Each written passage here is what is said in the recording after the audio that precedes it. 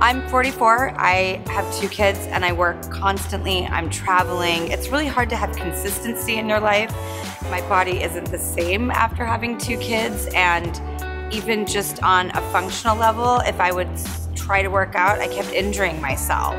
And I wasn't working from this strong foundation of core or where I should have been, and I was getting really discouraged, and I wanted to change my life and do something really positive so that I could go into my closet and get dressed feeling good, so that I could eat pasta here and there, so I could drink wine here and there, and just find that elusive balance called 80-20. I've certainly known 80-20 in the opposite direction. You realize that being healthy and strong is really important. I wanted to condition my body differently so I could exercise regularly without injury.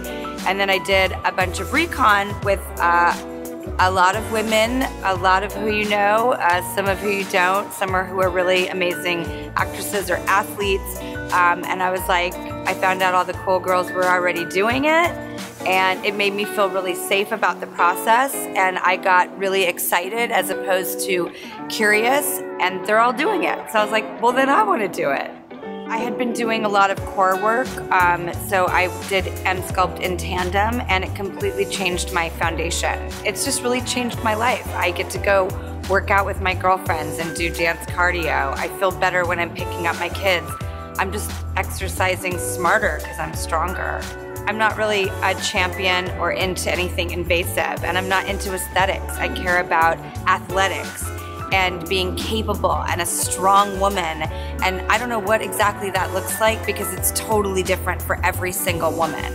But for me in my personal life, I know the line, and I know when I'm feeling good.